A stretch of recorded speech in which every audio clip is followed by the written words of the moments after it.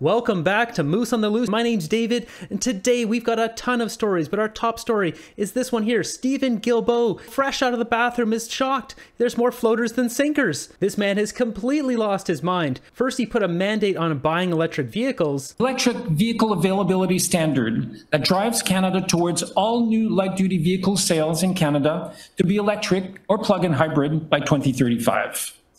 This includes the interim goals along the way, beginning with 20% of all new vehicle sales be EVs by 2026. Almost all industry projections show that by the end of the decade at the latest, the purchase price of gas-powered and electric cars will be about the same. Get on board.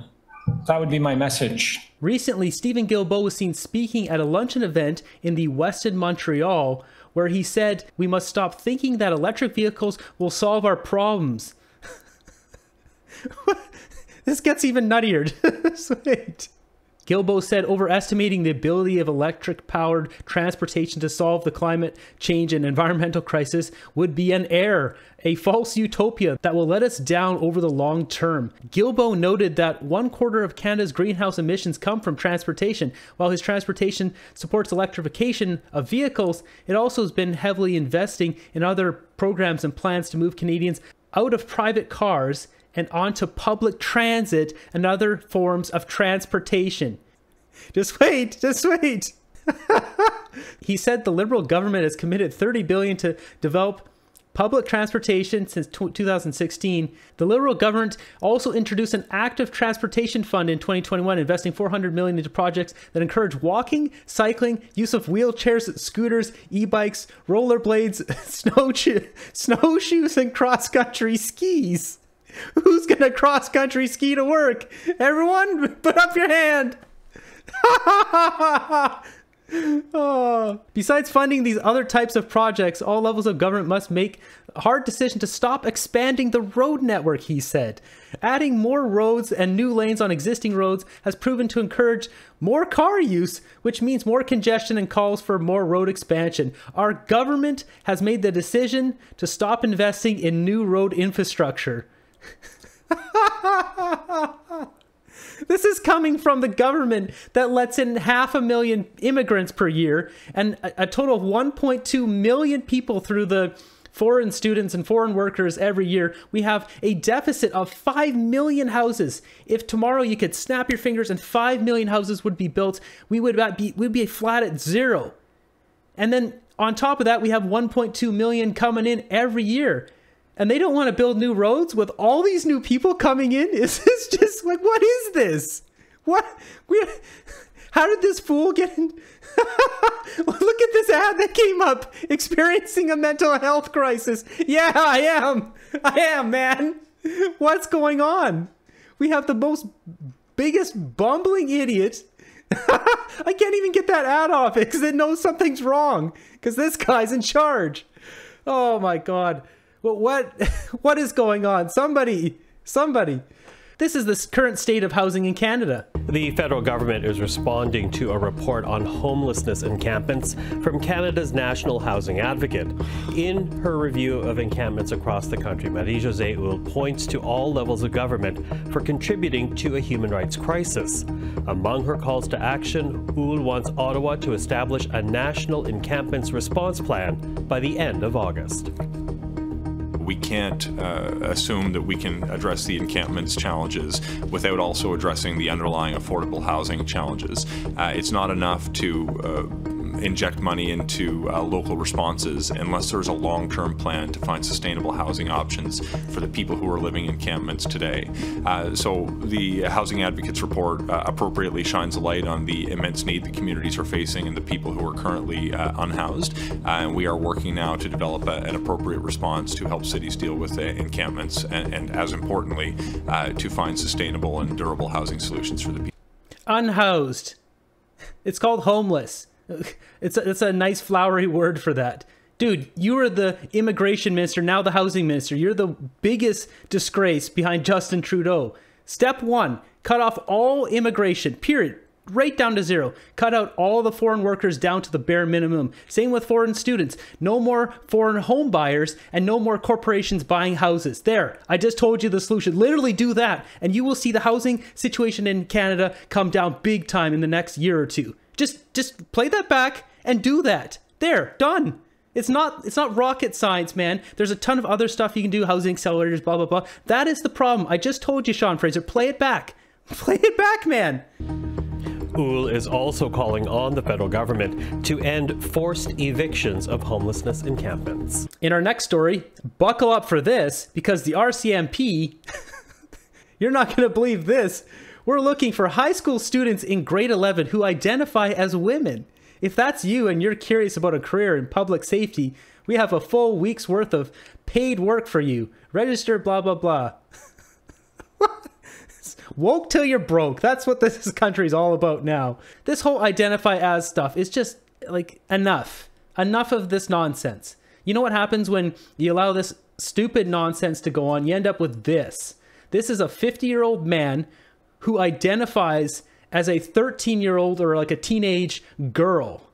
And what do? They let him compete with 13-year-old girls. See all these 13-year-old girls? And this guy goes in the change room. This sicko 50-year-old man goes and changes with 13-year-old girls. This is disgusting. This is what the state of our country is. It's disgusting. This is disgusting. I'm going to keep saying it. This is disgusting.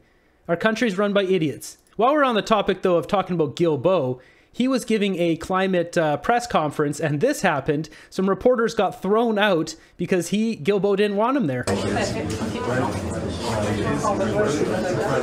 Sorry. What is, Mister, first of all, you don't touch him? Parce que vous êtes agent, avez-vous une formation en agent de sécurité? Oh. What is his name? What is his name? I'm sorry, what is his name? Do you have a card to be I have a card. I'm a press. What you just did to my colleague, this is assault. You also need Who are you? Could you go out, madam? Who are you first? Madam, I will could you go go out, but I need your name. Could you And go out, no, please? not before he tell me his name.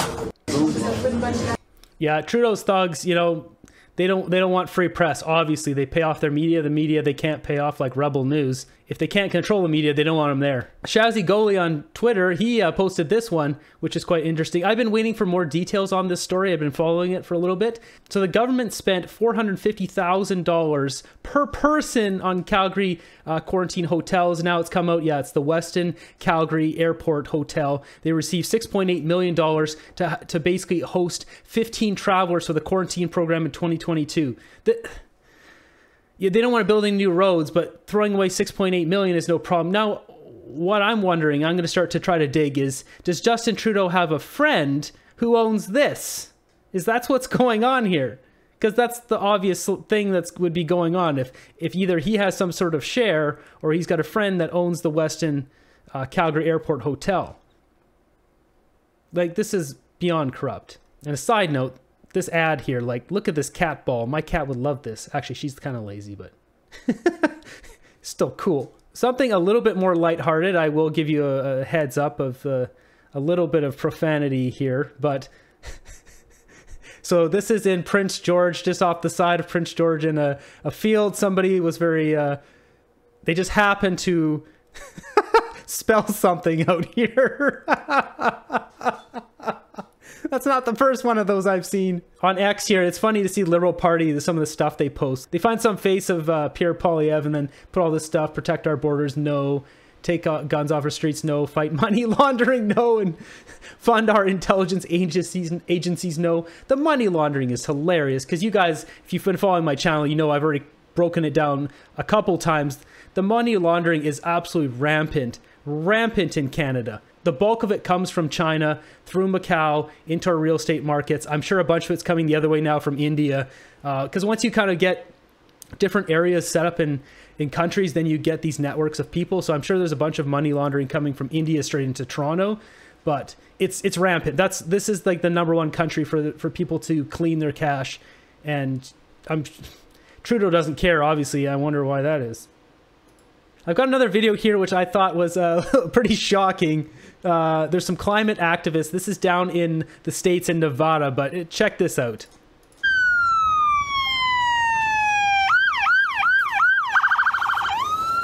The ranger's fed up.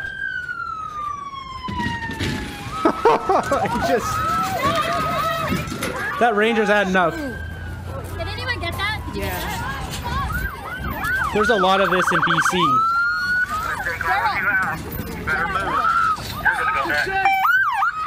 They're chained. We're not violent. Get out now! The cop's not messing around, man. All of you on the ground now! Get on the ground! We're not violent. Get on the ground! We're not Don't move! violent.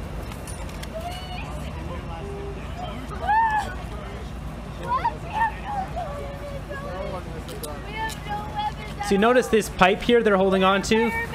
Usually they're like, sometimes they're cemented in or whatever. These guys are just actually holding on to it. They're not actually stuck in there. What I have to say about that is I've seen that happen on Vancouver Island here quite a bit. You know, people block roads and this and that. When it comes down to it, don't mess with everyday people's. This is a highway. Like, that's dumb. Like, go to City Hall and block their walking paths or something like that. By all means. When you're blocking everyday, people got stuff to do. People got mortgages to pay. It's really inconsiderate and arrogant to do that. I get the cause. Just go do it at City Hall. Go do it at Parliament Building. Go do it at, you know, the Capitol or whatever. Next up, this is hilarious. Obviously, Pierre's having a good laugh about this too. And it's funny, the article right underneath it here, you've got, what's her name? Catherine Tate? Yeah, so Catherine Tate, she makes $500,000 a year. She also runs up $119,000 in expenses and then complains about the immense pressure on her finances. This is the woman who just testified in Parliament, and she's still justified that she should be giving herself a bonus, even though just laying off a bunch of people from CBC. I can't wait till CBC goes under and this woman doesn't have a job. I cannot wait. She is so corrupt. I'm sure she does absolutely nothing at the CBC. It just takes a ton of cash straight out of her pockets. Just a worthless bag. There's a story here about a guy in, it says right here, Bowmanville, Ontario, a brewery. I'll give you a little bit of backstory here. So a guy comes in and he's a member of Parliament. This guy doesn't know. He starts talking with this guy in his brewery, and they kind of just start, you know, hit it off a bit and start chit-chatting. And then eventually the guy's like, hey, can I host an event here? And he's like, sure, no problem. As long as, you know, it's during the week. So he books out the place and he tells him, oh, I got a special guest coming. And then he tells him, oh, it's the, you know, it's Justin Trudeau. And he's like, oh, okay, fine. You know, if you listen to the full interview, it's 10 minutes long, but we'll just go through a little bit here. But basically, he said he's in the middle. He's not, you know, he doesn't talk about politics. He's in the middle of the road. So he didn't really think much of it. And people have been sending all sorts of hate and terrible things. Hope your brewery burns down, all this kind of stuff. People caught wind of this. And while this was going on, they started just one-starring his brewery all the way to the bottom. Negative reviews, you've had bad phone calls. What's the fallout been? Yeah, like you said, the event went amazing. It's every politician was here, a lot of local community figures, a lot of people from the community came out. It was a lot of excitement. The event was beautiful. We had a good talk with the Prime Minister. He really loved our business concept and loved the beer. And I knew something was wrong because I started, during the event, I started getting all of a sudden bad Google review, bad Google review, started getting emails. I was like, oh, something's going on.